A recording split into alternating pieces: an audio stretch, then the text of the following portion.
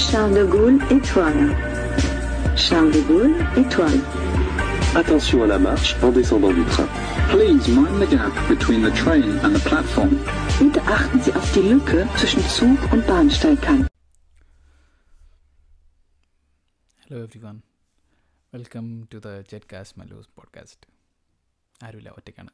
So this is basically A small informative video. ഇത് length കൂടുകയാണെങ്കിൽ parts ആയിട്ട് ഇറക്കുന്നതായിരിക്കും.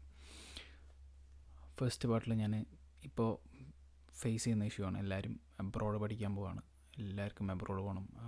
+2 കഴിഞ്ഞാൽ 10th കഴിഞ്ഞാൽ അല്ലെങ്കിൽ ഗ്രാജുവേഷൻ കഴിഞ്ഞിട്ട് അതും അല്ലെങ്കിൽ പിന്നെ ജോലി ചെയ്തുകൊണ്ടിരിക്കുന്ന ആൾക്കാർ റിസൈൻ ചെയ്തിട്ടും പോകുന്നത് കാണാം.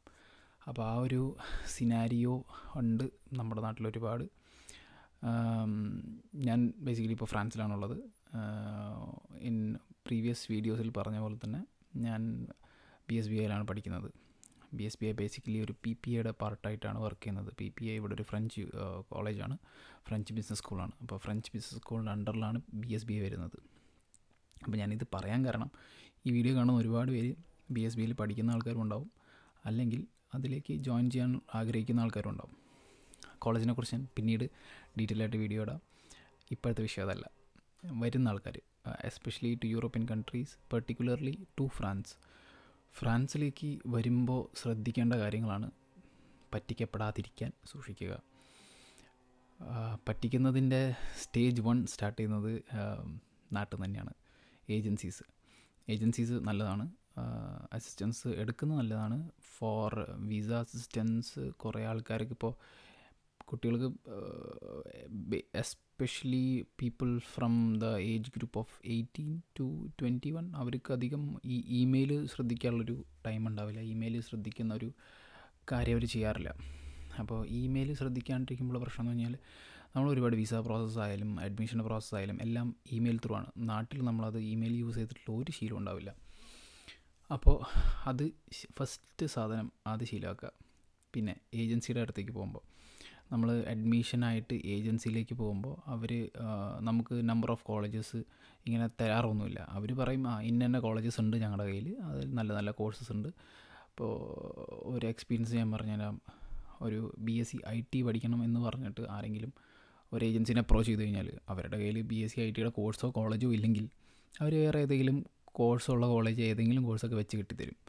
അത് താല്പര്യമില്ലാത്ത ആൾക്കാർ വളരെ റെയറാണ്. അവർ തപ്പി കണ്ടുപിടിച്ച് എനിക്ക് ഇന്ന കോളേജിൽ തന്നെ അഡ്മിഷൻ വേണമെന്ന് പറഞ്ഞിട്ട് ആ കോളേജിലേക്ക് പോകുന്നത്. അപ്പം ഞാൻ പറഞ്ഞു എന്താണെന്ന് വെച്ച് കഴിഞ്ഞാൽ, നമ്മളൊരു കോളേജിലേക്ക് അഡ്മിഷൻ എടുത്തിട്ട് ഇങ്ങോട്ട് വരുമ്പോൾ ശ്രദ്ധിക്കേണ്ടത് ഇഷ്ടപ്പെട്ട കോഴ്സെങ്കിലും എടുക്കാൻ നോക്കുക. കാരണം നമ്മളിവിടെ വന്നു കഴിയുമ്പോൾ എഡ്യൂക്കേഷൻ സിസ്റ്റം നമ്മുടെ നാട്ടിലത്തെ പോലെയല്ല, എൻറ്റയർലി ഡിഫറെൻ്റ് ആണ്. എസ്പെഷ്യലി നമ്മളൊരു മാനേജ്മെൻറ്റ് ലെവലിലേക്കാണ് പഠിക്കാൻ വരുന്നതെങ്കിൽ അത് എൻറ്റയർലി ഡിഫറെൻ്റ് ആണ്. മാനേജ്മെൻറ്റ് ലെവലിൽ അധികം ക്ലാസ്സസ് ഒന്നും ഉണ്ടാവില്ല. പിന്നെ നമ്മൾ വിചാരിക്കുന്ന പോലെ ക്ലാസ്സിലിരുന്ന് ശ്രദ്ധിച്ച് പഠിച്ച് എക്സാം എഴുതി പാസ്സായി പോകുന്ന ഒരു സിസ്റ്റമേ അല്ല ഓൾമോസ്റ്റ് 90% ഓഫ് ദ യൂണിവേഴ്സിറ്റീസ് പോലെ ബിസിനസ് സ്കൂൾസും ഫോളോ ചെയ്യുന്നത്. എല്ലാവർക്കും ഉള്ളൊരു കാര്യം എന്ന് പറഞ്ഞു കഴിഞ്ഞാൽ weekly 2 days or maximum 3 days or 4 days ഒക്കെ മാക്സിമമാണ് ക്ലാസ് ഉള്ളത്. ബാക്കിയുള്ള ദിവസമൊക്കെ ഫ്രീ ടൈം ആയിരിക്കും. ചില ബിസിനസ് സ്കൂൾസ് എന്താ ചെയ്യുന്നത് വെച്ചാൽ അവർ നമുക്ക് എക്സ്ട്രാ കുറച്ച് വർക്ക്സൊക്കെ തരും, അസൈൻമെൻറ്റ്സോ കാര്യങ്ങളൊക്കെ ആയിട്ട്. ചില ബിസിനസ് സ്കൂൾ അതും തരില്ല. ക്ലാസ് എടുക്കും, ക്ലാസ് എടുത്തു കഴിഞ്ഞാൽ അതോടുകൂടി കഴിഞ്ഞു. പിന്നെ അസൈൻമെൻറ്റ്സ് ഉണ്ടാവും. Weekly 2 days or 3 days class ഉണ്ടാവും. ഇതാണ് ഇവിടുത്തെ ഒരു എഡ്യൂക്കേഷൻ. ഇപ്പോൾ ക്ലാസ്സിൻ്റെ അകത്തിരുന്ന് നിങ്ങൾ എന്ത് തോന്നിയ ദിവസം കാണിച്ചാലും ഒന്നും പറയാൻ പോകണില്ല. സഹിക്കാൻ പറ്റണമ്പോൾ അവർ പറയും, ഒബ്വിയസ്ലി മിണ്ടാതിരിക്കാൻ പറയും. എന്നാൽ പോലും നീ നമ്മളിപ്പോൾ ഫോണിൽ നോക്കിയിരുന്നാലോ ലാപ്ടോപ്പിൽ വീഡിയോ കണ്ടാലോ അവർ വന്ന് ഇൻ്റർഫിയർ ചെയ്യാനേ പോകുന്നില്ല. ബിക്കോസ് ഇറ്റ്സ് അവർ മണി. നമ്മുടെ പൈസ ഇട്ടിട്ടാണ് നമ്മൾ ഇങ്ങോട്ട് പഠിക്കാൻ വന്നിട്ടുള്ളത്. എന്നിട്ട് ക്ലാസ്സിലിരുന്നിട്ട് പഠിച്ചില്ലെങ്കിൽ അത് ഇൻഡിവിജ്വൽ തീരുമാനങ്ങളാണ്. അപ്പോൾ അതാണ് ഒന്നാമത്തെ കാര്യം എനിക്ക് പറയാനുള്ളത്. ഏജൻസികൾ ഫസ്റ്റ് ഓഫ് ഓൾ നമ്മുടെ നിന്ന് പൈസ മേടിക്കേണ്ട ആവശ്യമില്ല. പിന്നെ അവർ മേടിക്കാറുണ്ട്, ഒരു സർവീസ് ചാർജ് എന്ന രീതിയിൽ മേടിക്കാറുണ്ട്. സർവീസ് ചാർജസ് ഓക്കെയാണ്. ഇതിൻ്റെ ബിഹൈൻഡ് ദ സീൻ എന്താണെന്ന് വെച്ച് കഴിഞ്ഞാൽ, ഇപ്പോൾ ഒരു പ്രൈവറ്റ് യൂണിവേഴ്സിറ്റീസിലാണ് മിക്ക ഏജൻസീസും നമ്മളോട് പറയുക അവിടെ നിന്ന് അഡ്മിഷൻ എടുത്താൽ മതി, ഏജൻസി സ്കൂൾ നല്ലതാണെന്ന് പറയും. അപ്പോൾ പ്രൈവറ്റ് സ്കൂൾസ് എങ്ങനെയാണെന്ന് വെച്ച് കഴിഞ്ഞാൽ അവരുടെ വർക്കിംഗ് അഡ്മിഷൻ കൊടുത്തു കഴിഞ്ഞാൽ ഒരു കമ്മീഷൻ എമൗണ്ട് കൊടുക്കും. അപ്പോൾ ആ ഒരു കമ്മീഷൻ എമൗണ്ടിൻ്റെ ബേസിലാണ് ഈ ഏജൻസീസ് എല്ലാം വർക്ക് ചെയ്യുന്നത്. അപ്പാർട്ട് ഫ്രം ദാറ്റ് നമ്മുടെ കയ്യിൽ നിന്ന് ഒരു എമൗണ്ടും അവർ മേടിക്കും. അത് ആക്ച്വലി ഇവർക്ക് എന്തോ റൂളൊക്കെ ഉണ്ടെന്നാണ് അറിവ്. അങ്ങനത്തെ ഒരു 5,000 to 10,000 ആണ് മാക്സിമം മേടിക്കാൻ പാടുള്ളൊരു എമൗണ്ട്. അപ്പോൾ അതിൻ്റെ മുകളിലേക്ക് മേടിക്കാൻ പാടില്ല എന്നാണ് പറയുന്നത്. ഇപ്പോൾ മിക്ക ഏജൻസീസും ഫ്രീ ആയി തുടങ്ങിയിട്ടുണ്ട്. ബിക്കോസ് ഈ ഒരു പ്രശ്നം ഉയർന്നു വന്നതുകൊണ്ടാവാം, അറിയില്ല. അപ്പോൾ നിങ്ങൾക്ക് എടുക്കാം. ഫസ്റ്റ് ഏജൻസി സെലക്ട് ചെയ്യുമ്പോൾ അധികം നിങ്ങളെ ലൂട്ട് ചെയ്യാത്ത രീതിയിലത്തെ ഒരു ഏജൻസി സെലക്ട് ചെയ്യുക.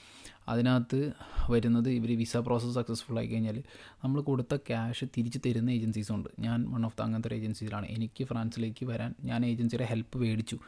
കാരണം ഞാൻ ആ ഒരു സമയത്ത് വർക്കിംഗ് ആയതുകൊണ്ടും പിന്നെ വിസ പ്രോസസ്സ് കുറച്ച് നമുക്ക് അസിസ്റ്റൻസ് വേണ്ട ഒരു ടൈമായിരുന്നു. കാരണം എനിക്ക് ഓൾറെഡി ഒരു റിജക്ഷൻ ഞാൻ ഒറ്റയ്ക്ക് ചെയ്തിട്ട് വന്നിരുന്നു.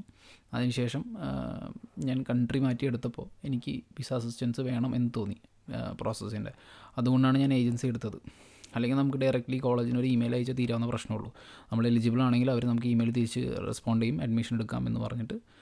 അല്ലാതെ തന്നെ ബാക്കി അങ്ങനെയാണ് ഫർദർ. ഏജൻസി സെലക്ട് ചെയ്ത് കഴിഞ്ഞാൽ നമ്മളവർക്ക് പ്രോപ്പർ ഡോക്യുമെൻറ്റ്സും കാര്യങ്ങളൊക്കെ കൊടുക്കുക.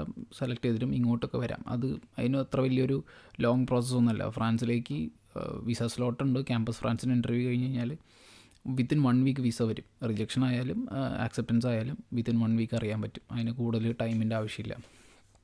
ഇവിടെ വന്നു കഴിഞ്ഞിട്ടുള്ള കാര്യം ബാക്കി പറഞ്ഞുതരാം.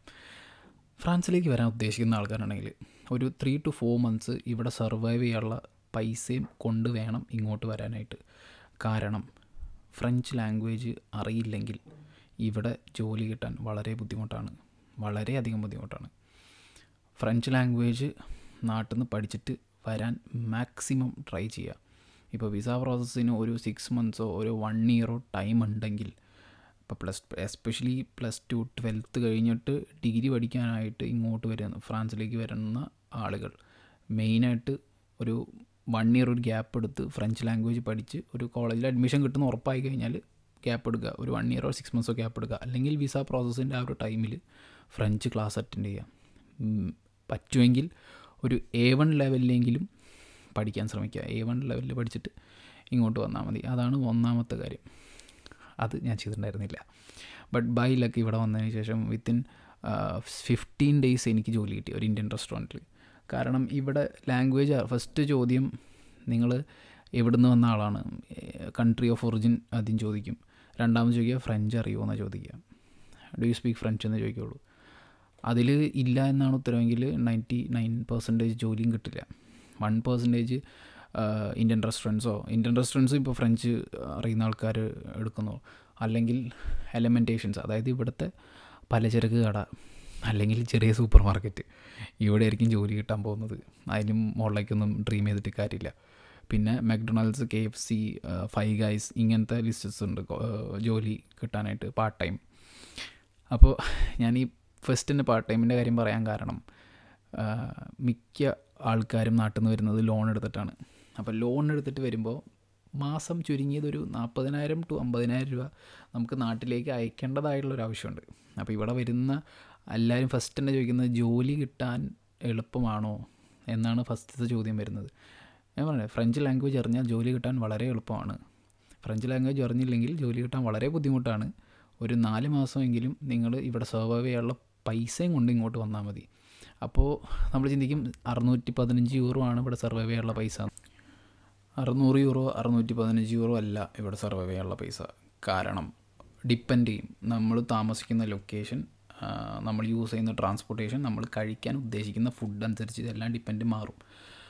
അപ്പോൾ ബേസിക്കലി മിത്ത് ഞാൻ പറഞ്ഞുതരാം. നാട്ടിൽ നിന്ന് വരുമ്പോൾ ചിന്തിക്കുന്നത് ഓക്കെ കോളേജിൽ ഫുൾ ഫീസ് അടച്ചു, വിസ കിട്ടി, ഞാൻ കോളേജിലേക്ക് വരികയാണ്. കോളേജിലേക്ക് വന്നതിന് ശേഷം എനിക്ക് അക്കോമഡേഷൻ കിട്ടുന്നു, കണക്ക് കൂട്ടി 300 euro മാക്സിമം അല്ലെങ്കിൽ 250 euro മാക്സിമം ആയിരിക്കും എൻ്റെ അക്കോമഡേഷൻ ചാർജ്.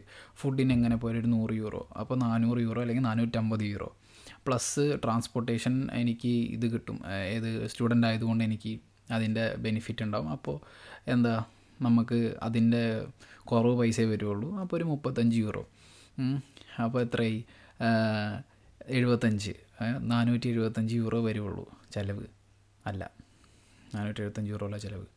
കാരണം നമ്മൾ ഫെസിലിറ്റി, അതായത് ഡീസൻ്റ് ഒരു ഫെസിലിറ്റി വേണമെന്നുണ്ടെങ്കിൽ ഇപ്പോഴത്തെ ഒളിമ്പിക്സാണ് വരാൻ പോകുന്നത്. അപ്പോൾ അതിൻ്റെ ഒരു റേറ്റിനനുസരിച്ച് മാറും. ഒളിമ്പിക്സിന് ഇപ്പോൾ എല്ലാത്തിനും വില കൂടാണ്. ട്രാവൽ പാസ്സായ നാവിഗോ കാർഡ്, അക്കോമഡേഷൻ, ഫുഡ് എല്ലാത്തിനും റേറ്റ് കൂടാണ്. അതിനനുസരിച്ച് മിനിമം ഒരു €700 അല്ലെങ്കിൽ €600 എങ്ങനെ പോയാലും ഇവിടെ ഒരു ചിലവുണ്ട്. ഇനിയിപ്പോൾ ചിലവർ വിചാരിക്കും, ശരി എനിക്ക് €500 അക്കോമഡേഷന് പോയാലും അല്ലെങ്കിൽ €350 അക്കോമഡേഷന് പോയാലും വാടക പോയാലും എനിക്ക് കാഫ് കിട്ടും. കാഫ് അങ്ങനെ വെറുതെ കിട്ടില്ല. നാട്ടിൽ നിന്ന് ഒരുപാട് പേർക്ക് ഏജൻസീസ് ആയാലും അല്ലെങ്കിൽ ഇവിടെ നിന്നിട്ട് ഹെൽപ്പ് ചെയ്യാം, അക്കോമഡേഷൻ എടുക്കാനായിട്ട് ഹെൽപ്പ് ചെയ്യാമെന്ന് പറഞ്ഞിട്ട് ഇങ്ങോട്ട് കൊണ്ടുവരും. അവർ കമ്മീഷനായിട്ടോ അല്ലെങ്കിൽ ഏജൻസി ഫീ ആയിട്ടോ 150, 200, 300, €1000 വരെ മേടിക്കുന്ന ആൾക്കാരുണ്ട്. എന്നിട്ട് പറയും ഞങ്ങൾ കാഫ് എലിജിബിളുള്ള പ്രോപ്പർട്ടി തരാം, അല്ലെങ്കിൽ ഡൊമിസൈൽ തരാം, അല്ലെങ്കിൽ കോൺട്രാക്റ്റ് തരാം വീടിൻ്റെ. ഇതെല്ലാം ഇതിൻ്റെ പ്രശ്നം എന്ന് വെച്ച് കഴിഞ്ഞാൽ നമ്മളിപ്പോൾ 350 അല്ലെങ്കിൽ €400 റെൻറ്റ് കൊടുത്തു, നമുക്കൊരു പേപ്പർ തരികയാണ് അവർ, ഡൊമിസൈൽ നിങ്ങൾക്ക് ബാങ്ക് അക്കൗണ്ട് ഓപ്പൺ ചെയ്യാം എന്ന് പറഞ്ഞിട്ട്. ഇത് വെച്ച് ബാങ്ക് അക്കൗണ്ടേ ഓപ്പൺ ചെയ്യാൻ പറ്റുള്ളൂ. ഇത് വെച്ചിട്ട് കാഫിന് അപ്ലൈ ചെയ്യാൻ പറ്റില്ല.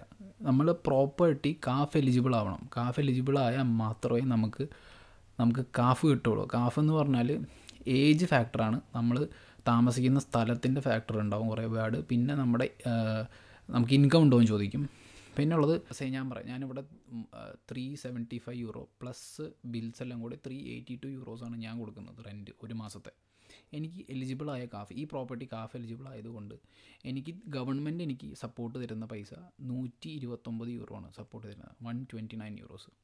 അപ്പോൾ എനിക്ക് മാസം പോട്ടെ €130 എടുത്തോ, മാസം എനിക്ക് വരുന്ന വാടക എന്ന് പറഞ്ഞാൽ €280 എനിക്ക് മാസം വാടക കൊടുക്കണം. 280, 250 വാടക കൊടുക്കണം. അത് ആ പൈസ വേണം. പക്ഷേ ഈ കാഫ് അപ്ലൈ ചെയ്ത അന്ന് തന്നെ നമുക്ക് എമൗണ്ട് കിട്ടില്ല. നമുക്ക് ചിലപ്പോൾ 2 months എടുക്കാം, ചിലപ്പോൾ 3 months എടുക്കാം. 6 months കഴിഞ്ഞിട്ട് കാഫ് അക്കൗണ്ടിലേക്ക് വരുന്ന ആൾക്കാരുണ്ട്. അപ്പോൾ ഈ 6 മാസം, 3 മാസം അല്ലെങ്കിൽ 2 മാസം കൊടുക്കാനുള്ള വാടക കാശ് നമ്മുടെ കയ്യിൽ വേണം. കാഫ് എലിജിബിൾ അല്ലെങ്കിൽ ഈ പൈസ കിട്ടില്ല. പ്രോപ്പർട്ടി കാഫ് എലിജിബിൾ ആണോ എന്ന് ഇവിടെ വന്നു കഴിഞ്ഞാൽ അപ്ലൈ ചെയ്താൽ അറിയാൻ പറ്റുള്ളൂ, അല്ലാണ്ട് നമുക്ക് അറിയാൻ പറ്റില്ല. So അതൊന്നാമത്തെ factor. രണ്ടാമത്തെ ഫാക്ടർ ഡീസൻറ്റ് ഹൗസിങ്. 4 പേരുടെ അക്കോമഡേഷനിൽ 10 പേരെ കുത്തിക്കയറ്റുന്ന ആൾക്കാരുമുണ്ട്. പിന്നെ ഇവിടെ വന്നിട്ട് റിയാക്ട് ചെയ്യാതെ താമസിക്കുന്ന ആൾക്കാരുമുണ്ട്. ഇത് മതി, സർവൈവ് ചെയ്ത് പോകാൻ ഇത് മതി. കാരണം നമ്മൾ ഒരു ചെറിയൊരു നേരത്തെ ഒരു €150 ലാഭിക്കാൻ അല്ലെങ്കിൽ വേണ്ടി നമ്മളെന്താ ഓക്കെ ആയിരിക്കും, നല്ല അക്കോമഡേഷൻ ആയിരിക്കും, ഫോട്ടോസൊക്കെ നല്ലത് കാണിക്കും, അത് ആളില്ലാത്ത സമയത്തുള്ള ഫോട്ടോസ് ആയിരിക്കും കാണിക്കുക. അപ്പോൾ അതും ആലോചിച്ചുകൊണ്ട് ഇങ്ങോട്ട് പെട്ടിയും കിടക്കെ എടുത്ത് വരും. ഇവിടെ വന്നു കഴിയുമ്പോഴാണ് മനസ്സിലാവുക അതിൽ കണ്ട പോലെ ഒന്നല്ല സിറ്റുവേഷൻ എന്നുള്ളത്. അപ്പോൾ നമ്മൾ €150 ലാഭിച്ചു, അല്ലെങ്കിൽ €150 കമ്മീഷൻ കൊടുത്തു, €100 കമ്മീഷൻ കൊടുത്തു, അടുത്ത അക്കോമഡേഷൻ മാറണം, സെയിം ആൾക്ക് പിന്നെയും പൈസ കൊടുക്കേണ്ടി വരും, അടുത്ത 100, 150 കൊടുക്കണം. അപ്പോൾ ചിലവ് എത്രയും 300. അപ്പോൾ ഇങ്ങനത്തെ ട്രാപ്പുകളാണ് ഒന്നാമത്തെ കാര്യം. അപ്പോൾ ഹൗസിങ് സെലക്ട് ചെയ്യുമ്പോൾ എപ്പോഴും ഓൺലൈൻ തപ്പാൻ ഞാൻ പറയും. അതിനകത്തും ഒരുപാട് ഫേക്സ് വരുന്നുണ്ട്. സമയമെടുത്ത് വിസ കിട്ടിയാൽ സമയമെടുത്ത് നല്ലൊരു പ്രോപ്പർട്ടി കിട്ടിയതിന് ശേഷം മാത്രം ഫ്രാൻസിലേക്ക് വന്നാൽ മതി. ഫ്ലൈറ്റ് ഇറങ്ങി ഇവിടെ വന്ന് ഓൺലൈൻ തപ്പിക്കഴിഞ്ഞാൽ ഒരിക്കലും വീട് കിട്ടില്ല. ഫുഡ് എക്സ്പെൻസസ് ഇതിൽ 2 ഓപ്ഷനുണ്ട്. ഒന്ന് ലഗ്സറി ആയിട്ട് നമുക്ക് ജീവിക്കാം, നാട്ടിലുള്ള പോലെ ഊബർ ഈറ്റ്സ് ഓർഡർ ചെയ്ത് കഴിക്കാം, പുറത്ത് പോയി റെസ്റ്റോറൻറ്റ്സിൽ കഴിക്കാം, അല്ലെങ്കിൽ വീട്ടിൽ കുക്ക് ചെയ്യാം, ലഗ്സറി ആയിട്ട് കുക്ക് ചെയ്യാം, ഫ്രഞ്ച് ഫുഡ് കഴിക്കാം. പൈസ ഉണ്ടെങ്കിൽ ചെയ്യാം. ഇതിനൊക്കെ ഇങ്ങനെ ലഗ്സറി ആയിട്ട് ഫുഡ് കഴിക്കണമെങ്കിൽ ഇവിടെ ഒരു €100 നിൽക്കൊന്നുമില്ല. 200, 300, €400 അതിന് എത്ര പൈസ വേണമെങ്കിലും പോകാം. ഡിപ്പെൻസ്. അപ്പോൾ ഏത് റെസ്റ്റോറൻറ്റിൽ നിന്ന് ഫുഡ് കഴിക്കുന്നു, പബ്ബിൽ പോകുന്നവരുണ്ടാവും, അങ്ങനെ. അല്ലാതെ നമ്മൾ ലിമിറ്റഡ് ആയിട്ട് കഴിക്കുകയാണെങ്കിൽ ഇവിടെ ഒരുപാട് സ്ഥലങ്ങളുണ്ട്. ഗാദിനോടാണ് മെയിൻ ഹബ്ബ്. നമ്മുടെ നാട്ടിൽ കിട്ടുന്ന അരിയും സാധനങ്ങളൊക്കെ കിട്ടുന്ന ഒരു സ്ഥലമാണ്. അപ്പോൾ നമ്മൾ ശരിക്കും ഒരു ബ്യൂട്ടിഫുൾ ഏരിയ ആയിരിക്കും. അങ്ങനെയല്ല, അവിടെ ഓൾറെഡി നമ്മൾ തമിഴ് ഷോപ്സ് ആയിരിക്കും ഒരുപാട് കാണാൻ പോകുന്നത്. തമിഴ് ഷോപ്സ് എന്ന് പറഞ്ഞാൽ നമ്മുടെ നാട്ടിലത്തെ തമിഴ് ഷോപ്പാണ്, അല്ല, ശ്രീലങ്കൻ തമിഴാണ് ഇവിടെ ഉള്ളത്. അപ്പോൾ അത് അവരുടെ നാട്ടിൽ നിന്ന് അവർ കൊണ്ടുവന്ന് ഇമ്പോർട്ട് ചെയ്യുന്ന സാധനങ്ങളായിരിക്കും. അതിവിടെ നമുക്ക് കിട്ടും. പക്ഷെ നമ്മൾ ആ നാട്ടിലത്തെ അത്ര ഒത്തൻറ്റിക് ടേസ്റ്റ് കിട്ടില്ല. ബട്ട് ഓൾമോസ്റ്റ് ഒരു 80% സാധനങ്ങൾ നമുക്കിവിടെ അവൈലബിൾ ആയിരിക്കും, പച്ചക്കറി അടക്കം. അപ്പോൾ നമുക്കത് മേടിക്കണമെങ്കിൽ മേടിക്കാം. ബട്ട് എക്സ്പെൻസീവ് ആയിരിക്കും, കുറച്ച് എക്സ്പെൻസീവ് ആയിരിക്കും. പിന്നെ ഉള്ളത് ഇവിടെ ഫ്രീ ഫുഡ് കൊടുക്കുന്ന ഒരുപാട് സർവീസസ് ഉണ്ട്. ലിങ്കി, കോപ്പൺ എന്നൊക്കെ പറഞ്ഞിട്ടുള്ളത്. അപ്പോൾ അതിൻ്റെ ലിങ്കൊക്കെ ഞാൻ ഇതിൻ്റെ താഴ്ത്തിടാം. ഇവിടെ വന്നതിന് ശേഷം ഒരു അഡ്രസ്സ് ആയതിന് ശേഷം നമുക്ക് അതിൽ രജിസ്റ്റർ ചെയ്തിട്ട് നമുക്ക് വീക്കിലി 2-3 പ്രാവശ്യം പോയിട്ട് ഫുഡ് ഐറ്റംസ് മേടിക്കാം. അതിൽ വെജിറ്റബിൾസ്